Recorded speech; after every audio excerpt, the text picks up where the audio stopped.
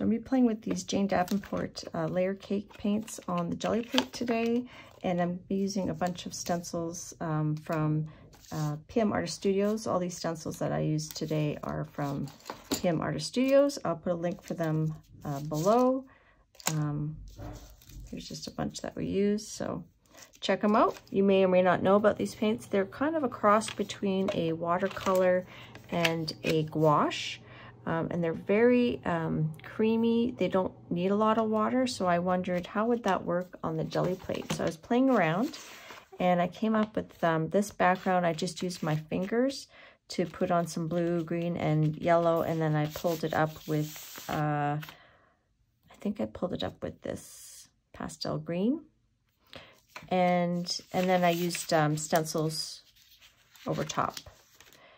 Here, this background of the red and the blue and the purple, I did with the pan pastels, and then, not pan pastels, the rainbow cake, and then I pulled it up with the gold, and then I used some stencils and outlined them. And here is sort of a secondary print from that. This one doesn't really have any of the layered cake paints on it. It just sort of is like a pickup print after.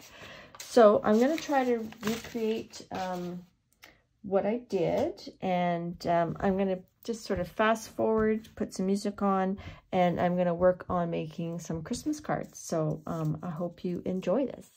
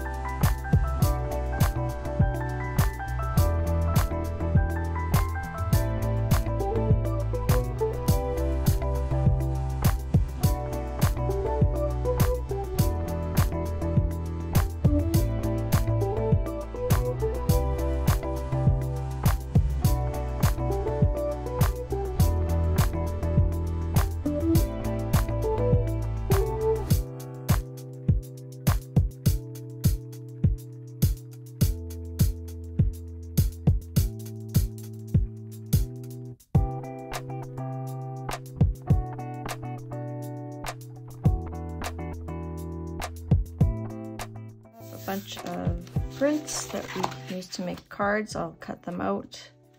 This one I wasn't crazy about. I like that one though. This one, I think the paint should have been darker, and I missed outlining this one. But that would be a background. I would put something in front of it. That's pretty subtle. Kind of cool though. This is very retro to me. That would be a fun background, or just with a sentiment on it, like cut those down. Put just a word.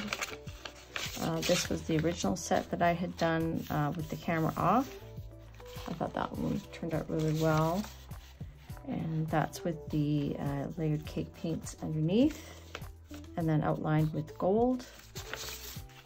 That's with the layered cakes paints underneath.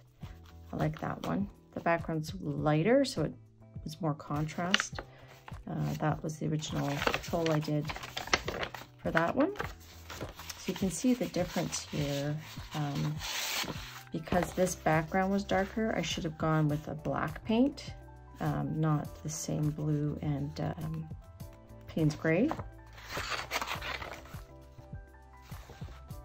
It's very subtle though. So I don't know that, you know, you couldn't get these effects using other paints, even like acrylic paints. I just thought it'd be fun to play with something different on the Gelli plate. So instead of doing a photo montage, I thought I would just show you up close some of the holiday cards I've made already. And so I can show you if there's any shimmer. Just shows better than a photograph. So again, you could get the same effect using acrylic paints on the Gelli plate, or even just making a painty paper without a Gelli plate. But I just wanted to play with the Jane Davenport Layer Cake paints and see if they were workable on the Gelli plate. And they are, but they're not, you can get the same effect doing other things. And all these cards are just very simple. I just want to, some have words, most don't. And I want them all sort of a mailable size. I tried to keep them fairly flat, except this one does have a bit of dimension. And just added some doodles around, or some hand lettering, or just whatever, just keeping it simple. I could see making a little corner doodaddy here. That might look cool. So these ones are the ones that I did previously, like the Gelli prints. These ones are using Gelli prints I made during this video, but these are done using the initial set I had done when I was playing. And yeah, so they're all quite simple, and just some holiday cards to send out. And I hope you guys enjoyed this video and are having a wonderful December. Thanks for watching. Bye.